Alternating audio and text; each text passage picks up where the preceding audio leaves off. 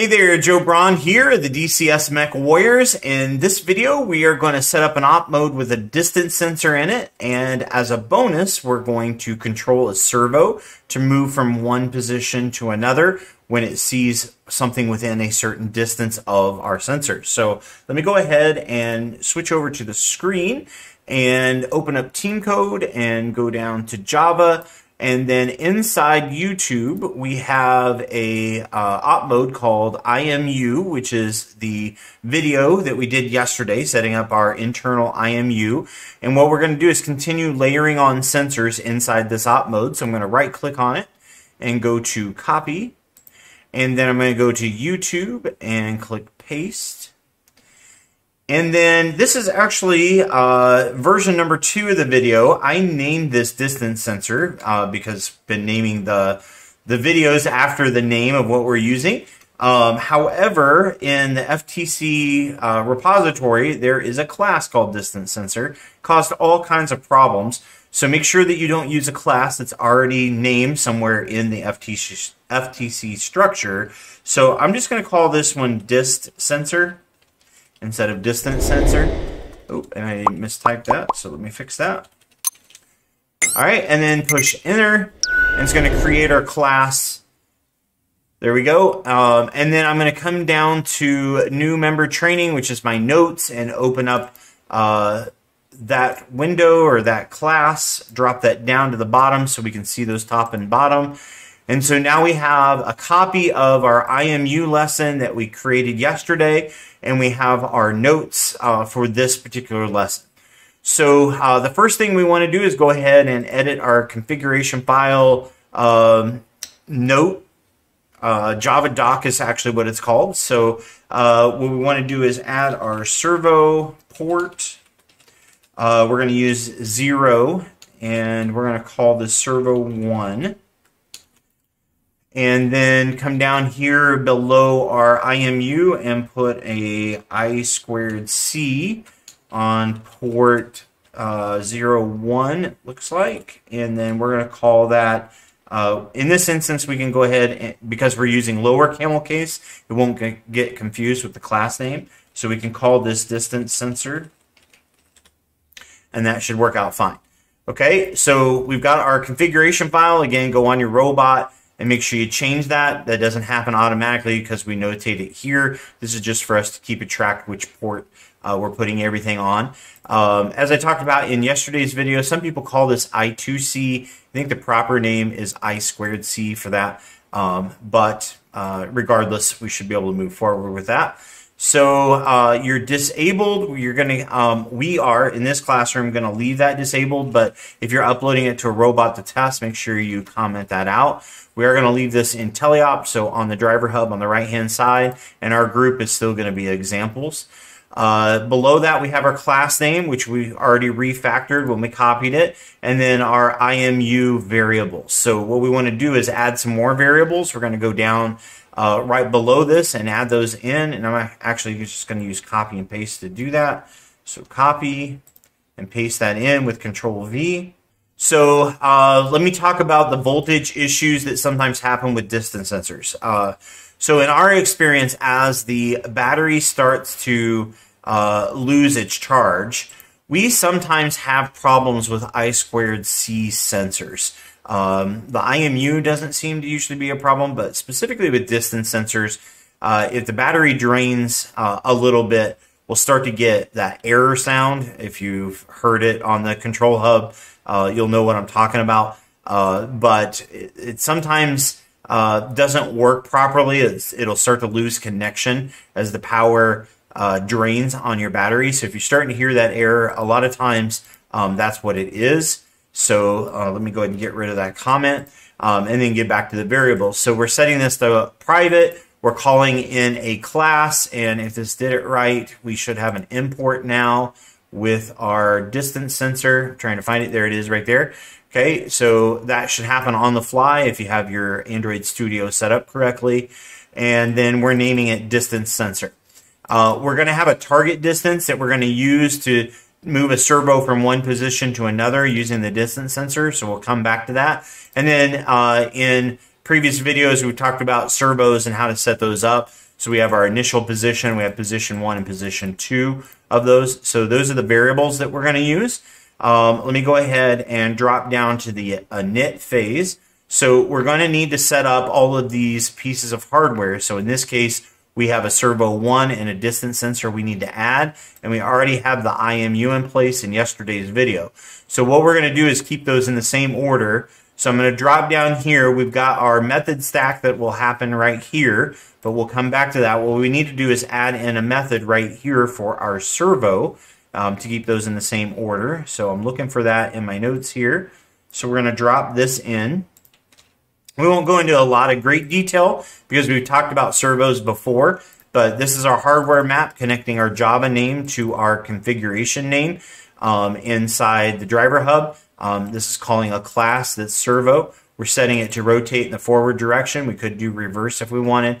And then our initial position, we're setting as this variable up top. So I'm going to hold down Control and click on it. So our initial position is 50%, so halfway through its motion. Okay, so let me drop back down there. And so now we have our servo set up. Then we have our IMU, which we did in the previous video. And below this, we're going to set up our distance sensor, which is only one line of code. So we're going to put that right here. So we're going to init our distance sensor. Again, we're making our Java name connect to our configuration name using the hardware map. And the class we're calling is distance sensor in this case. So with the distance sensor, you'll need one line of code for the setup. All right, so now what we need to do is add all of these things to our hardware map. So we're going to init our, let me find it, servo is what I'm looking for. I don't see it, probably because I have multiple things on one line. So let me do this a little bit different. Let me put an enter there. So init. And then we'll just type servo 1, so you can push enter or tab, and then come down here and init our distance sensor, and then push tab to fill that out. So now we've taken our setup for our servo, our IMU, and our distance sensor, and we've put those in our method stack up here in init hardware, and then that's being called in the very first thing in our run op mode. Okay. So the next thing I want to do for setup is actually talk about the telemetry. And so we're going to drop down here to this method. Usually I have another enter there, so let me fix that. So we're going to copy this and come to the bottom with our telemetry, put an enter here after this is the method bracket, and this is the class bracket, so it has to be before the class bracket. I'm going to paste that in and put an extra enter in there to make sure that I understand this is my class bracket. So in distance telemetry, all we're doing is setting a caption or a label that we're going to be, the user can tell, hey, this is in centimeters. So sending the user a message, because whoever's reading it might not be the coder and know that. So we've got a label there. We're telling it to put it in 2 decimals.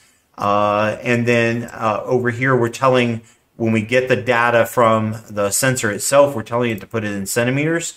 So you can set this to a lot of different things. I think you can do inches. I think you can do millimeters.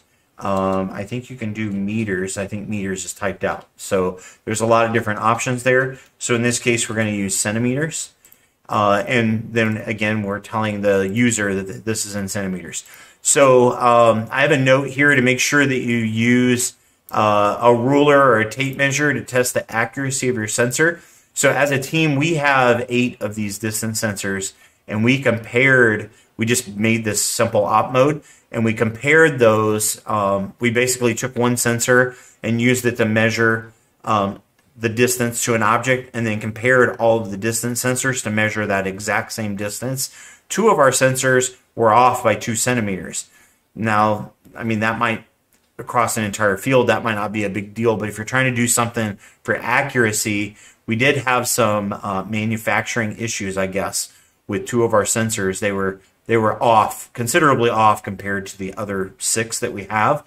So make sure you check those out with the with like a tape measure or a ruler, just to make sure your distance is being measured correctly. So a little bit of quality assurance there by testing that out with a real life measuring device. So then we're going to send an update. So let me back up. This gets the data, then this sends the data to the screen.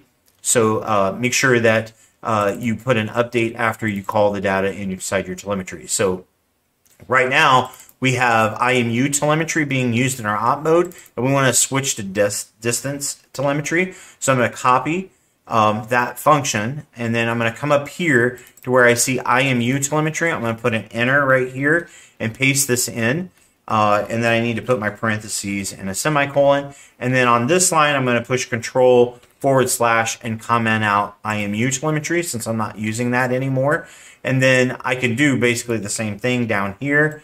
I could go through the same process, or in this instance, I'm going to just copy and paste. So this again is after I push a knit, but I have not pushed play. So it's going to display the telemetry during a knit, but while it's waiting for play. And then after I push play, it'll still display the same telemetry. So on the driver hub, you're not going to see any difference because there's nothing else happening here except for the telemetry. So we've got that all set up. So the next thing that we want to do is do our little trick of moving our servo. I'm just double checking real quick, make sure I didn't miss anything. I think we're all set up except for actually moving the servo. So I wanted to give an example of actually using a sensor. With the IMU, we didn't really give any examples of that. To be honest, our team doesn't even use the IMU on our robot, but we use the distance sensor quite a bit. So just to get students used to using the distance sensor to actually move something or do something, we add this into this particular lesson at this spot. So what we want to do is talk about our teleop controls right here. So I'm going to copy this. And after our knits are done,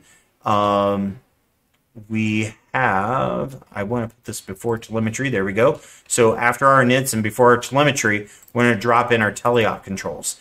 So teleop controls should be grayed out. I'm not sure why those are gold. That's a little bit confusing, but I'm going to copy this right here. I'm going to come up and put our teleop controls. Once we push play, we want the servo to start moving. So I'm going to put this right after, you know what? Let's put it after our distance telemetry. So let's put it right there. And then I need my parentheses and semicolon to get that function call correctly notated. So we've got our distance telemetry being put on the driver hub, and then it's going to use that telemetry to do something.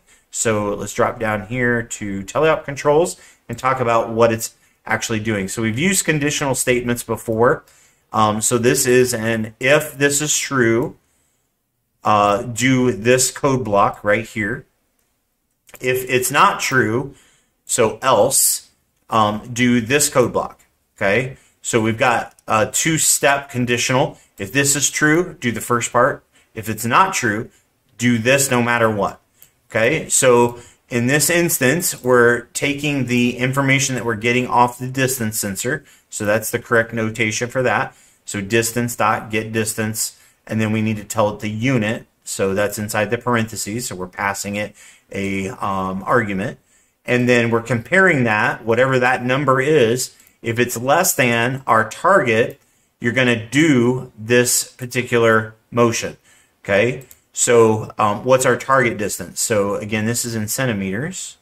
So we set it to 10 centimeters. So if there's an object closer, less than whatever we read on the distance sensor compared to our target, then it's going to execute this this code. So that's going to be position 2, which we set to 1, I believe. So position 2 is 100%. And then if not, it's going to go to position 1, which I think we have a 0. Let me double check that. So that one's 0. So just so that you understand what's actually happening when you go through the run op mode, you're going to push init. It's going to run through the hardware. It's going to start displaying the telemetry.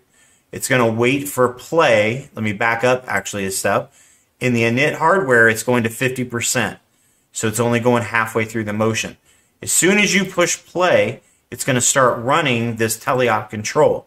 So in the teleop controls, it's going to move to either position 1, actually 1's down here, or position 2.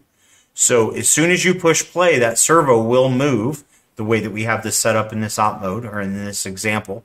Okay, it's going to move to position 1 if there's nothing inside that 10 centimeter distance.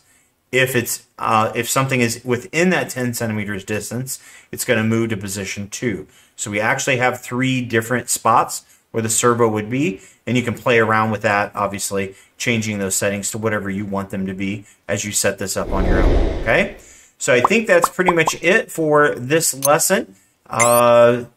Enjoy messing around with it. So we're starting to actually get a little functionality here to use our sensors with.